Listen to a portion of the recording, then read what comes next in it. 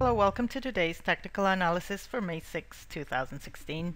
I'm Selena Nicholas, technical analyst at xm.com, and today we'll look at the euro versus the dollar on the daily chart. If we look at the overall picture, the technical picture shows that euro USD remains bullish. The pair staged a rally from 1.0520 to 1.1615, so that was a December to May rise. And if we look at the technical indicators, they're still bullish. RSI is above 50 and MACD is above 0. So these support a bullish market structure.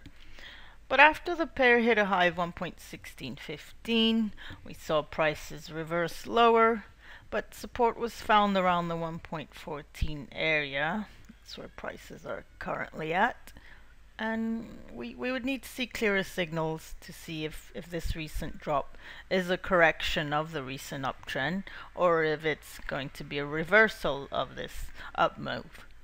For now, prices are also above the 21-day moving average, so that's still looking bullish for the market, but a key level is the 23.6% Fibonacci retracement level.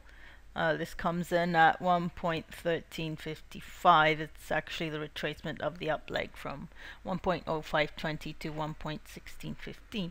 Now, if prices remain above this, we could see the pair maintain its bullish structure. But if prices fall below this Fibonacci level, we could see an increase in downside momentum towards the key level of 1.13.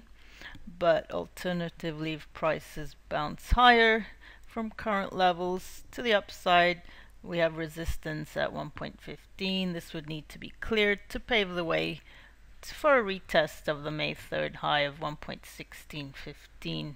And then a move above this, we would see a continuation of the uptrend. Thank you for watching and have a great day.